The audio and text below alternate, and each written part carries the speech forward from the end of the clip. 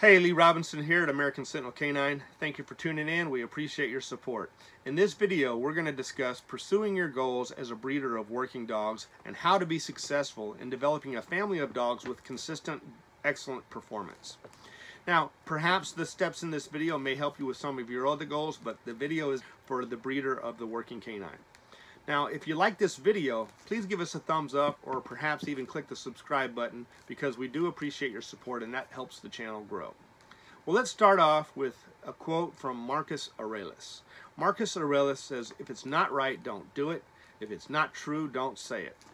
And if you don't believe in that, there are some people that have another quote, "Fake it till you make it." I've always hated that quote because the "fake it till you make it" quote is based upon building a foundation that's a fallacy, and you will never be great if your foundation is a fallacy. You might be worldly successful, you might even be worldly popular, you might even make some money, but you'll never be great because it's all a fraud. I think that it's important to build a solid foundation, and this is going to begin with honesty and integrity and principles. There are people out there that are trying to claim 150-pound dogs as being pit bulls or whatever, and if that's their thing, hey, they're preying upon the ignorant, because anybody with any education knows that that's a fallacy, and they're never going to be great, because greatness comes from being recognized for the success, not from the ignorant. The informed and competent individuals need to look at you and say, wow, that person really has done something. And while you don't have to like what I do, you can still be appreciative of another person's success and say, they're good at what they do, and that's cool, as long as it's honest and right. And with that said, also remember that even if you live to be 100, if there's only 365 days in a year, that means you have 36,500 days. 36,500 days might seem like a lot of days, but to me it doesn't seem like a lot of days. I know like $36,500 can go pretty quick, and it seems like to me that now that I'm more than halfway through the 100-year mark, because I'm in my 50s, I know that my days are limited, and I hope to live to be 100 because I still got a lot of goals that I want to pursue, and I need to use every day wisely. And if I'm not pursuing my goal on any given day, two things that I need to remember: somebody else is. So if I'm not doing my goals on that day, I need to be doing something that matters, like spending time with my family, taking a good relaxation break to refresh my spirit, or something else that matters. I can't be wasting my time. I need to be grinding and pursuing my goals every day.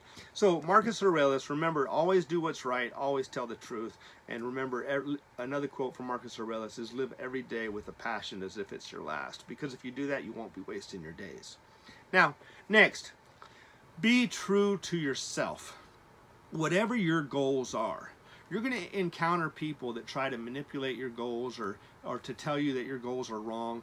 Don't worry about that. You need to establish your own goals and be true to yourself. You're not going to be able to, when you're 90 years old, say, man, I've only got 10 years left if I live to be 100. Can I go rewind and live this life over? Because I just now realized I've been living the life that my parents wanted me to live, or I've been living the life that our society wants me to live. I'm not living the life that I want to live. Well, when you're 90, it's going to be a little late. So find out what your goals are and go for your goals. Do it now. And put your goals on paper. See, another quote from another famous individual who was very successful, because we should learn from people who are successful. We don't need to learn from haters. We don't need to learn from fools that don't achieve anything. We need to learn from successful people. This individual is George Foreman. He said, plan your work and work your plan. Plan your work, work your plan. It's that simple. Sometimes the roadmaps on how to get there can be changed, and we might actually change our plan a little bit, but we do need to have a solid goal. So get that goal on paper. If you're not willing to put your goal on paper, then your goal is not really a goal. It's not even really a dream, because if it was really a dream, you would probably actually turn it into a goal and plan it. If all you want to do is think about it, it's an illusion. And you know it's an illusion, because if it wasn't an illusion, if you really believed you were going to get it, if it was really a dream, a vision that you had, you would put it on paper. There was a study that showed successful people that they interviewed, and they found out every single successful person that they interviewed put their goals on paper. Then they went out and did some studies with society. They realized only about 10% of the people in society put their goals on paper. 90% of the people out there in society did not put their goals on paper. Now, when they interviewed the 90% that did not put their goals on paper, none of them had obtained their goals. Out of the 10% that did put their goals on paper, some of them obtained their goals and some of them did not. But the ones that did obtain their goals, every single one of them put them on paper. Put your goals on paper. If you're not committed enough to do that, you're not committed enough to even talk about success. You shouldn't even be watching this video. It's not designed for you. This video is designed for people that want to pursue their goals. Go put your goals on paper. Take the time to put your goals on paper. Okay? Next, don't be afraid to try something different than other people. There's a lot of people out there that say this can't be done or that can't be done, or if you want to do that, you have to do it this way. And while you should learn from people that have been successful, that doesn't mean you need to copycat what they do. If you want to be an original at something, you sometimes have to be willing to do something that nobody else has done. And this is going to be essential when it comes to being great, because greatness isn't really something that's based off of copycat success. It's based off of doing something new, something original. And so when I became a breeder of the American Sentinel, I really didn't even at that point have this vision of producing the best working dog in the world or anything like that. My goal is to produce the best dog that I like. That's my goal. The dog that I think that's the best dog in the world. That's my goal. And to do this, I have to realize, what do I want this dog to do? I want the dog that I produce to be adaptable enough to live in my life, but also be an asset. Not just be a companion, but it needs to be a companion. Otherwise, it's not going to be in my life. This individual needs to be a loyal companion that can also bring something to the table. And I like to hunt. I like to, when I was younger, I would kayak and hike and fish and things like that. Camp and things like that, so it'd be cool if my dogs can do those things. But now I basically just take care of my family and do a little hunting. And so I want my dog to be protective of my family and do a little hunting. And that's why the American Sentinel is a protection dog and a hunting dog. And I think it's a combative hunter, because the combatant skills that you need for hog hunting can be a benefit to protection work as well, because both of these types of individuals need to be able to deal with adversity and stress and to be able to overcome it, to impose their will on their opposition. Okay? So, don't be afraid to try new things. Now, with that, when you try new things, you're going to get haters for two reasons. One, you're doing something that is unusual, and because you're doing something that's unusual, there's going to be people that sit on the bench that say, hey, you're not following status quo over here, you're being foolish. They're bench warmers that don't know anything and they never achieved anything, so you can't really worry about those people. Those people, their only achievement in life is going to be when they're 90. They're going to look at the thousands of memes that they made online. But they never really have their own substance. They're just counterproductive people. Don't listen to counterproductive people and negative people. Listen to positive people that are successful. Listen to productive people. But even then, don't just copycat them. Put your own twist on how you can take their work, if that's what you like, but then take it to a higher level by modifying the approach. Because if you just copycat them, you're just going to become them. You're not going to become something great. Okay? So the other type of hater is the hater that wants you to do what they want. See, I have one group of haters that I have to deal with quite a bit in the canine protection sports industry. These canine protection sports, they seem to think that I don't like protection sports, and that's not true. In fact, nothing could be further from the truth. When I retire from teaching, I may even pursue some protection sports on my own. But I say may because that's not my #1 goal. But I can still appreciate what protection sports do, which is allows you to test the dog's drives, they allow you to test the dog's nerves, they allow you to test the dog's physical abilities, they allow you to test yourself as a trainer, and these things are important. But the reason why, and I think they're great, the only time I have really an adversity with the protection sports is when somebody in a protection sport is offended by the word sport being called out as a game. Because a sport is a game. These dogs that are competing in protection sports are never really tested in terms of severe physical adversity. They're never hurt. A criminal's going to hurt your dog. Sorry to tell you that, but the criminal's not going to just always give your dog a biscuit. when you're there, especially, that dog's not going to be fooled by a biscuit. There's going to be conflict, and that dog is now going to become aggressive, and that criminal's going to try to hurt your dog to stop your dog. And hogs don't just roll over and say, hey, capture me. Hogs fight back.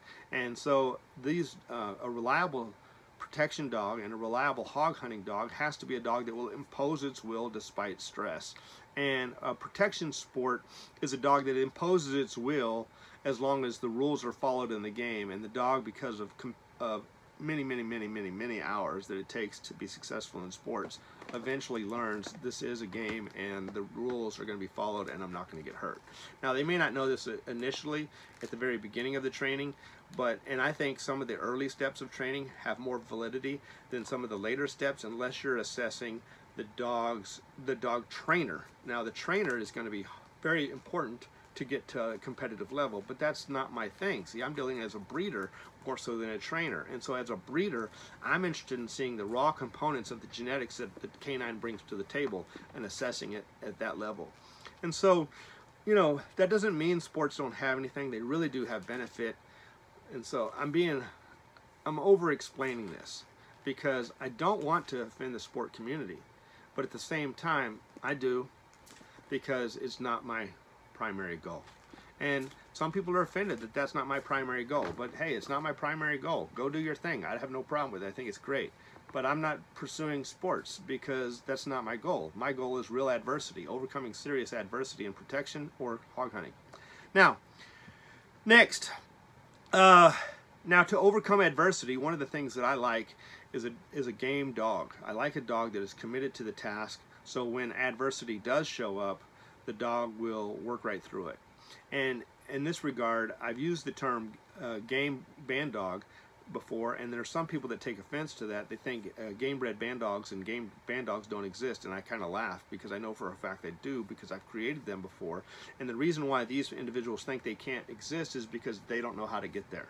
But I'll tell you, gameness is just a genetic trait, and if gameness can be captured in game breeds like the American Pit Bull Terrier or the Patterdale Terrier, then it can also be captured in the American Sentinel K9 or band dogs.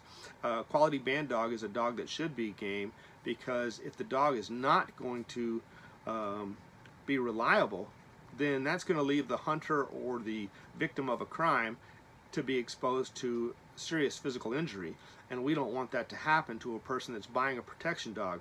They need to know that their dog has a genetic ability to endure such punishment and remain engaged for the safety of the owner. And a hog hunter that's dealing with an animal that has tusks and is fighting very aggressively, they need a dog that's going to be committed to maintain its hold, because if that dog lets go of its hold, not only can the dog get injured, but the owner can get injured as well. A dog that's in hold is much more difficult to injure than a dog that lets go and starts to give that hog distance to strike.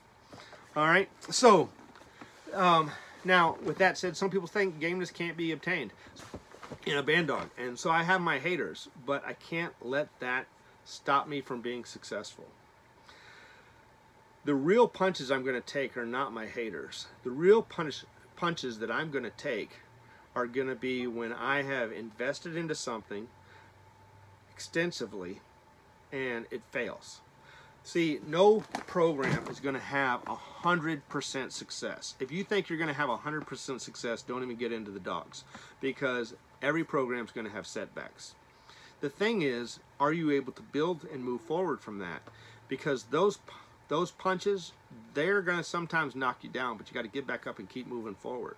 All right, there's a quote from Rocky Balboa, right? So you got to be willing to take your punches and keep moving forward. And when you have those setbacks, sometimes it's going to be frustrating, because you may have great investment. Somebody arguing online is not a big deal, but a great investment, losing that investment, that can hurt sometimes, but you just keep moving forward. You work with the lines that are still being successful, and you revise what is not working, or even scratch it off the table and get rid of it, and build your population off the ones that are successful. And this allows your program to take it to the next level. So stay focused, okay? Move forward from the haters, move forward from your failures, and stay focused. This is absolutely essential. Work hard. You have to put in the grind every day. You have to put in your study, and you have to put in the grind every day.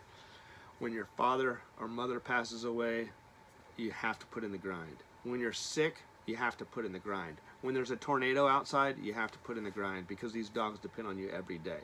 And if you don't take care of them, you can lose your whole program. So you always have to work every day. Okay, this is just part of who it is, or this is just part of what it takes to succeed. And with that said, you need to study. Plan your work and work your plan is something that I discussed earlier, but I talked about the planning aspect. Now I want to focus on the work aspect. The work doesn't just mean go out and physical labor. While a lot of it's physical labor, there's also going to be other aspects of work, like doing the labor when you don't want to. That's sometimes harder than the labor itself. You're going to take punches and you got to go do the work. And you also need to study. You're going to have to pick up a book. Some people don't want to pick up a book. You're going to have to go pick up a book. You need to go interview successful people. You need to go find the best bloodlines that you can. And that means you might even have to step outside of your comfort zone to find some blood that you know has really good genetic potential, but it might be from venues that you kind of wish you didn't have to tap into. But what I'm talking about here is the game-bred American Pit Bull Terrier and its history. I knew that the game-bred American Pit Bull Terrier was bringing gameness to the table. So, you know, when I first started, we used some Bonaccorsi blood from the weight pool dogs. And while some of those dogs were extremely good, I didn't just get weight pool dogs that were because they were weight pool dogs. I went and looked in the record books, and I found Bonaccorsi's Porky. Why Porky? Because he had demolished the old records in weight pool. The 80-pound weight pool class is probably the most competitive class in weight pool that there is. And Bonaccorsi's Porky was in the 80-pound class. And in the snow pool competition, which is probably the hardest pool there is, because pulling a sled on snow is very difficult. Pulling it on a cart with wheels is much easier.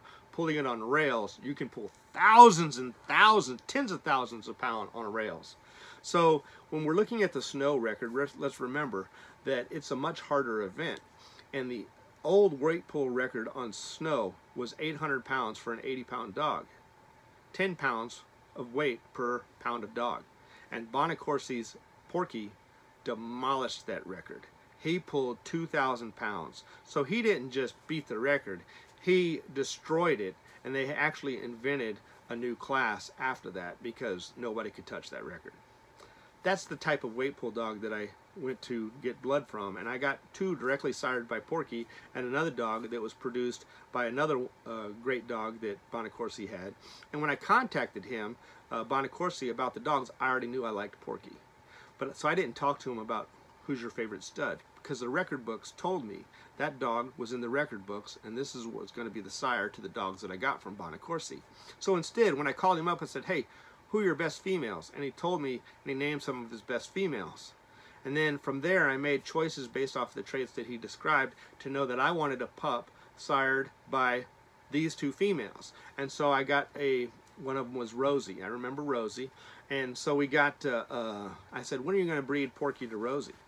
So I already knew the dogs that were in the record books.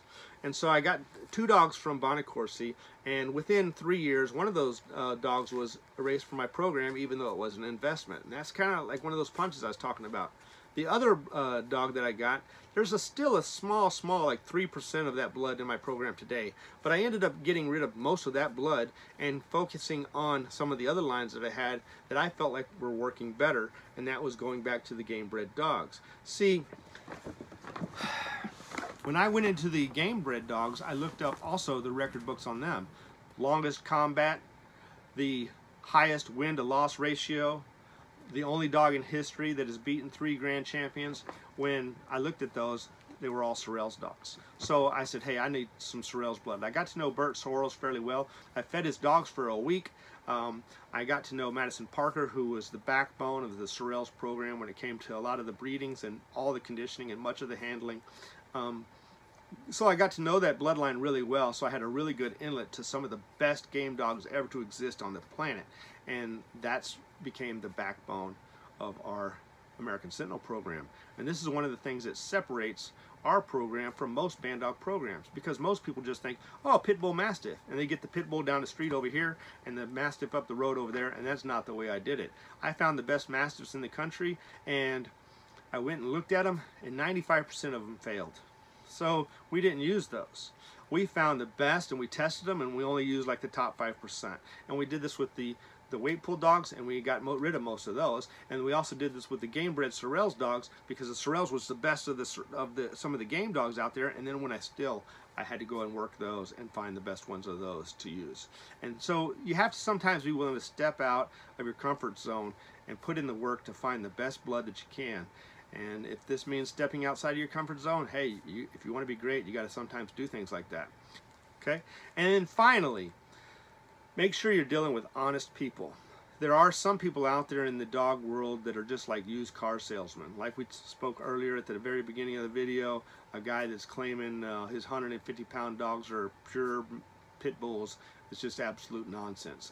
Make sure you're dealing with honest people, and there's going to be times that you can't tell, and you're going to have to do your due diligence of study to find out, are there records of these events, and then you're going to have to spend some time interviewing these people to look for consistencies and inconsistencies in their reports. And if you're dealing with somebody who's talking off both sides of their mouth, then you might want to just go a different direction. You need to find people that are honest and that display a lot of integrity, because you're going to be relying on the information that they give you to make some of your decisions. So anyway, that's it. I hope that you have a blessed day. And again, if you like this video, give us a thumbs up or click subscribe. Y'all take care. Lee Robinson from American Sentinel K9. Have a blessed day.